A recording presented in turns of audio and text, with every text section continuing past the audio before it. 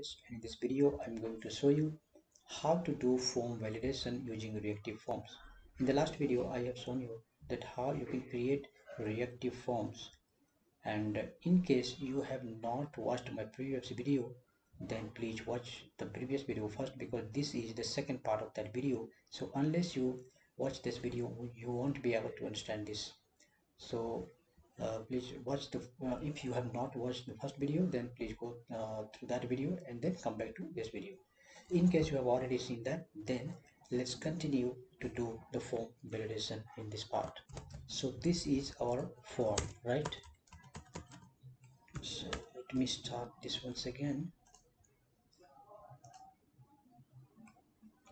npm start. Okay, so now it successfully ran. So now let's go here, localhost 4200. Okay, so what we are going to do here, that in case user clicks on this and doesn't write anything, doesn't type anything, in that case there should be an error. Also, when user try to click on this button, there should be an error that's saying their first name is missing, last name missing, email missing, password missing, like that. Okay, so what we need to do is that first thing, let's go to our app component of HTML, the TS file. So let's create here a function. We'll write here get f, then here return this dot control dot form. Okay, actually here will be curly braces, not this. So what we are doing here, this is a function here, like this. Okay, so what we are doing here, we are getting all instances of form in this f function, in this one. Okay, so that we can access the same from here. Also, initial submitted value is false, and when it will be clicked on submit, then submit value will be true. So these are the 2 points. Now let's come to here and let's write the code here. div inside there star ng if equals to, here will be submitted equals to true. So submitted here, this one, submitted or touched, and first name touched.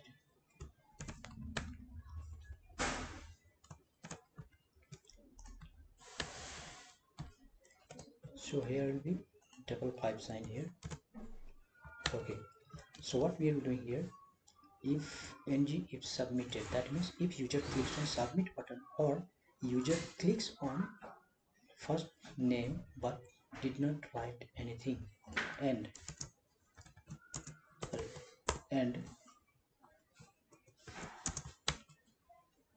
first name is invalid here, form in here will be app.name dot invalid dot invalid.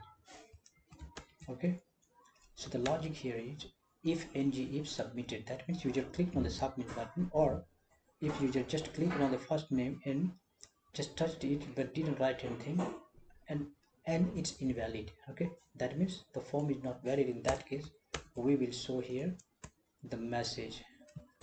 Again, we need to write here another div where we will write ng if equals to first name dot errors. Here first name dot errors,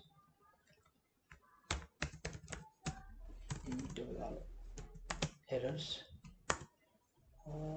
ors errors, and first name dot errors dot required.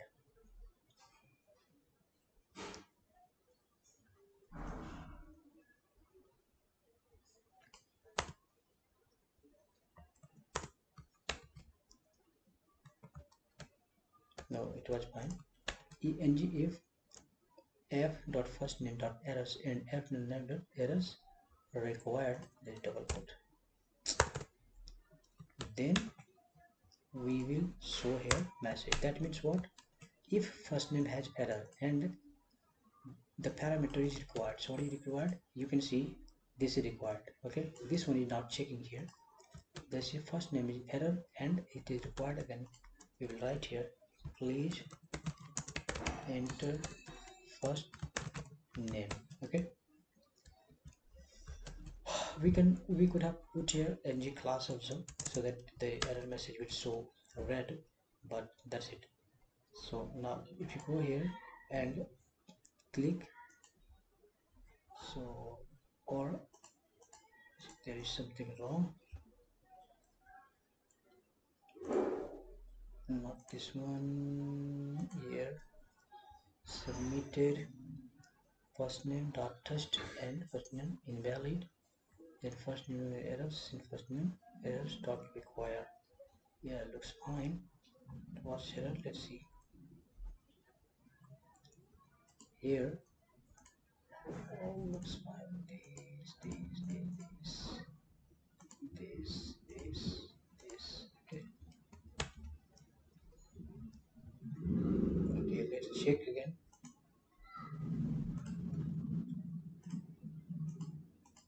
Still there is some error.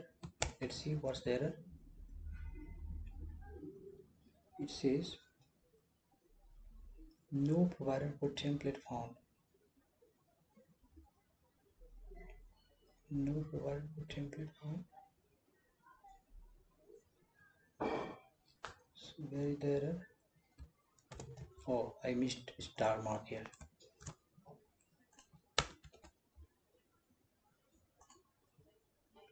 Okay, so let's right here. You can see the message displaying here, and also if you try to submit, then it will show. So how it's working, let me show you.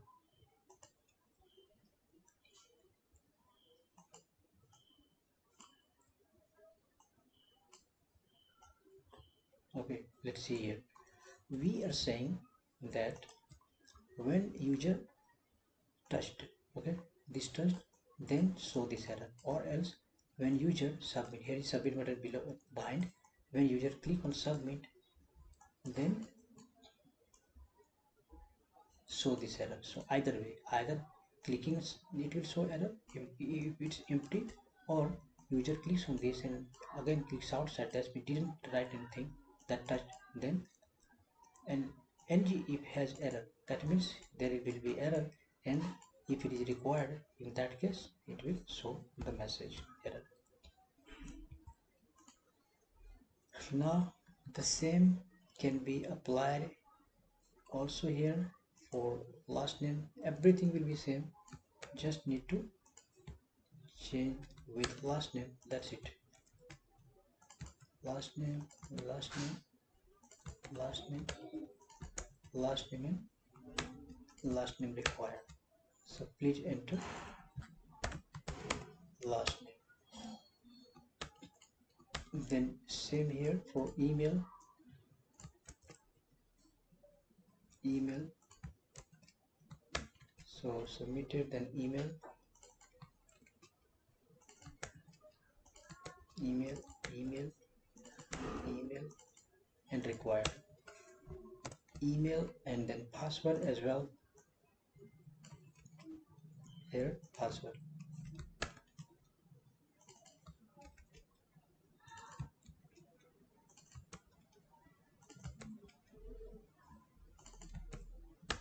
Alright, now let's check. What happened? Unexpected getf return somewhere. Where? Line number 27, 23. Line number 23. Here. With last name. This side is here. This side is here. So what's wrong with this? Oh, there is something wrong here. Oh, I forgot that. So now let's check, check, check, and then check. So you can see either way, if I click, then all the errors shows here. So either way, if you click here, then also show. If you, and yes, if you write, then the message will go. Okay. One more thing, if you want that unless user fill up the complete form, the button should be disabled. So for that, you need to write here in HTML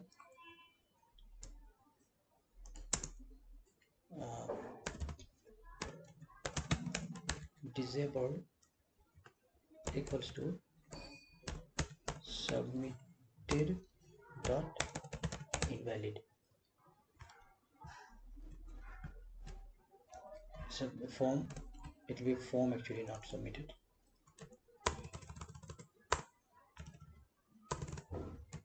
Form dot invalid. If it's invalid, then it won't show anything. So now you can see it is disabled. So if you write something, write, so it's still disabled. But if you fill up the form in all the fields, then automatically it got enabled. Now we will add few more parameters. For example, the password should be minimum 3 lines, 3 characters, and maximum 12 characters. Okay, so if you want to put this kind of validations, then it is possible in reactive forms. So let's go here, and then in password, okay, for that, if you want to use multiple, then you have to put here square bracket one more, then we'll write validators dot, here you can see min length. So how much we will put here? 3. And again validators dot max length, how much? 12. Okay, so we will here put 12. Now let's come back to here, and where is email? No, it's not inside email. Password, right? So it will be actually, please enter password, enter password.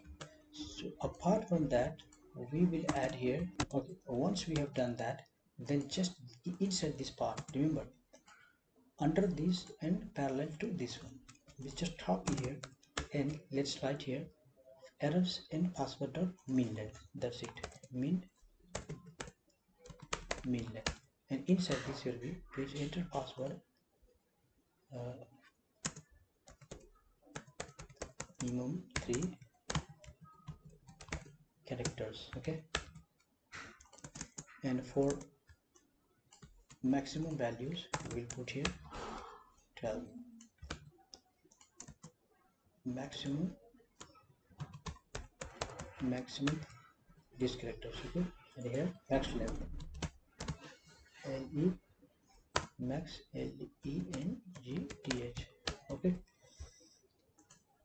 so now let's put here, try now, email password minimum, it's a, I just put 1 and it's showing minimum 3 characters will be, then now error is gone. But if I keep writing here, then it says that it shouldn't be more than 12 characters. So you can see this way you can apply multiple conditions also here.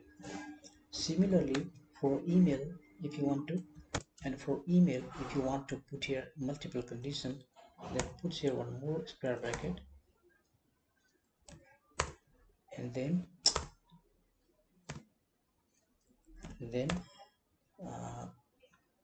validators dot email. Okay, so it will check email. So go here, just copy this and email, and then email here. So it will say please enter valid email format. Okay, so what it will check, if I write here nothing, then I will get please enter last name, not actually email. I have not changed this. Please enter email here. Email. But so if I leave blank, then it will say please enter email. But if I write something like this, then it will say please enter valid email format. That means I must include at the rate and then like this, only then it will work. So guys, you can see uh, so this is the syntax. Now how you can validate here the form, and there is a lot of other validations as well as the customization. So in further video I will also show you that how you can do custom validation as well as other parameters. So that's it in this video. Hope you like this video. Still you have not subscribed my channel, then please subscribe so that the latest video will be reaching to you. Thank you for watching. Bye.